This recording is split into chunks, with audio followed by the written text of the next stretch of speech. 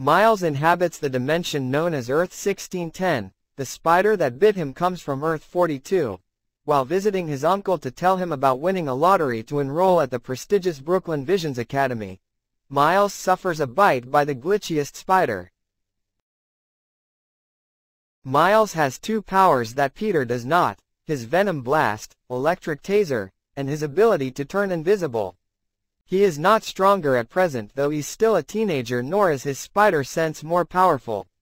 Short time as Spider-Man, Miles' biggest weakness is his inexperience.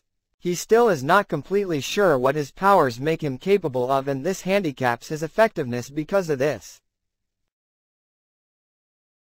Gwen Stacy isn't the only love interest that has been explored for Miles Morales. In comics, Miles has also shown his interest in Kamala Khan aka Ms. Marvel. Wouldn't it be great to have Miles in the MCU?